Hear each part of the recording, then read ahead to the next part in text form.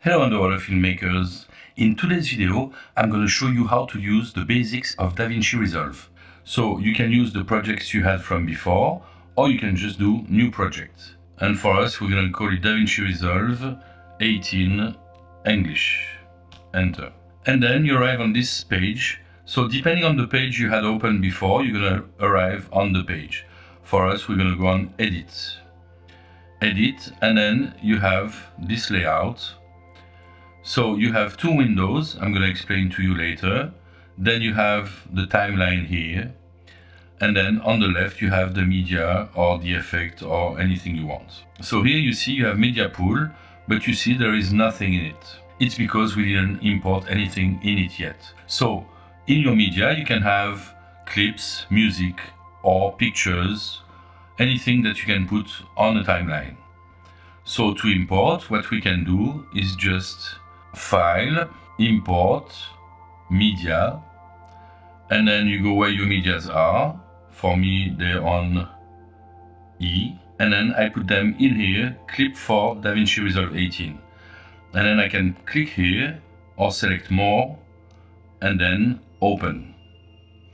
Do you want to change the frame rate? Yes, because I want the good frame rate for the clips I have. So I hit yes. Now I have some of my files here. But if I want to open more, so I can go here, import again, media. And if I want to import all of it, as you can see, I cannot import folders. So what I'm going to do, I'm going to backspace and remove everything.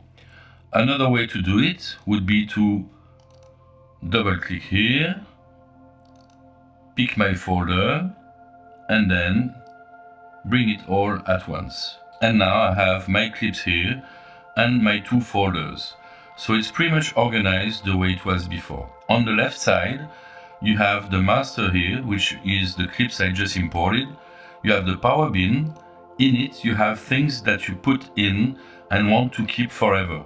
For me, I have some logos, some sound effects and stuff like this. If you want to see the clips bigger, at least to have more real estate here, you can click on this one.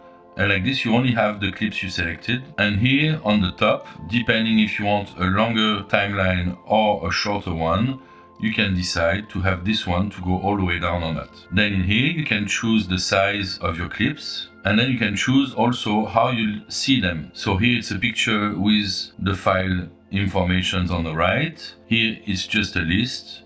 But personally, I prefer this one. And also this one is cool because if you just put your mouse on it, you can see what's happening. On this window here, you have everything that is on the left side. So if I double click on here, then I can see this clip. So I can see what's going on here. I change, I bring this one. Okay, then I see what's going on. On the right window, we're gonna have things that are in the timeline. The timeline is just numbers, and then we're gonna put things in it. Okay, so now that I explained how it works a little bit, I'm going to show you how to import clips and cut them and change them a little bit. So for example, we want to import this clip, so we can just go here and then drag and drop and here. And then we have here the timeline that shows us what happened. So this clip actually starts very dark, and then I change my settings and then it moves. So here, I'm not very happy with the beginning. Actually, maybe I can start from here because it's the first clip. So now I want to shorten it. I have a few ways to do it. I can do Ctrl B, and then it cuts it here. And then I have two options. I can do backspace, and it's going to keep the space here. Ctrl Z to come back. Or I can do, still select this one, or I can do delete. That's one of the options. And when I delete, as you saw, it's bringing everything and filling up the blank space. Another option would be just to grab it here to the left and bring it that way. And then I can bring the whole clip to the left. I can bring it back to its length. And the final option is Control, Shift, and this. I don't know the name of this, but if you know, don't hesitate to tell me in the comments. And this actually cut the clip and filled up the space. Now we can play with the space bar, and I can see on the right my clip. So my candy crab is moving the arm, and at the end it's moving and shaking a little bit. So probably we want to close it here. So same thing, I can grab it here, I can cut and remove, or I can do Shift, Control, and this one. Okay, so a few options to cut a clip. If I wanted, I could have cut the clip also from here.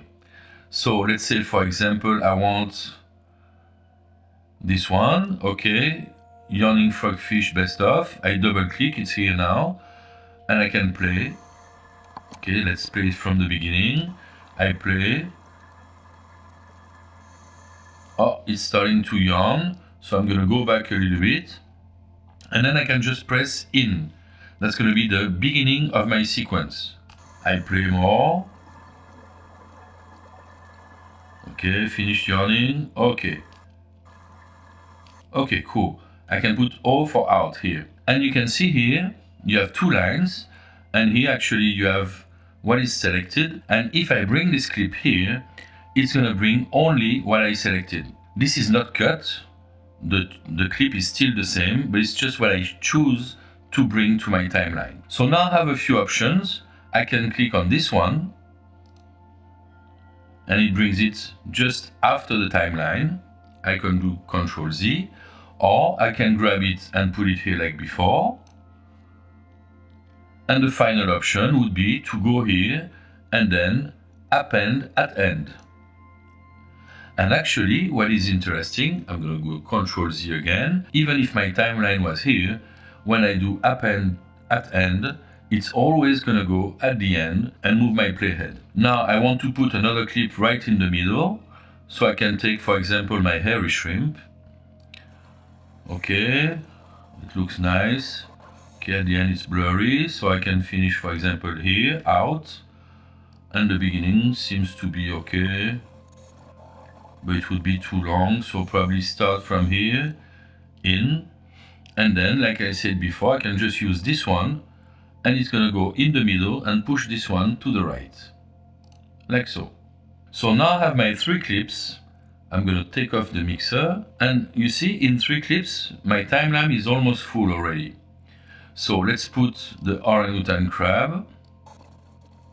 Okay, maybe out here, in from here, and let's put it at the end. And now you can see right away that my timeline had to move because it was full. So to move the clips, I can use the middle click, grab, and then move everything. But as you can see here, I don't have all my clips.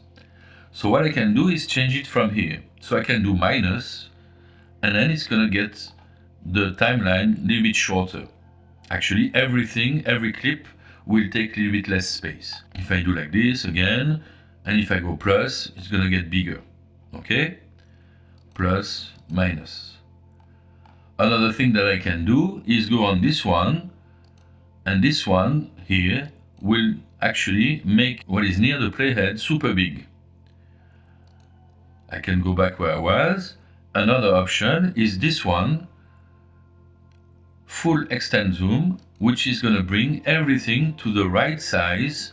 Actually, let's look at this. If I remove the left side, it's going to get my clips a little bit bigger. And even if I take this one and place it at the end, it's always going to make sure that everything stays in my timeline and that I can see everything. So it's very interesting, especially at the end, if I want to do corrections and see what's going on in all of the sequences. So let's cut this one again. Okay, yawning. Okay, let's start here. So Shift, Control, bracket, I think. And then, okay, here's the end. And then this one. So now we have all of our clips, and they're in the right order we decided. We took the space we wanted and everything. At this point, we could decide to move some of the clips. For example, we want to move those 2 clips here. Well, there are a few options to do it, but that's not the point today. We could, for example, take one, bring it up, and then go like this, and then move the other things around to do it. Be careful though, if you have 2 clips on top of each other, you're only gonna see the one on the video that is the highest.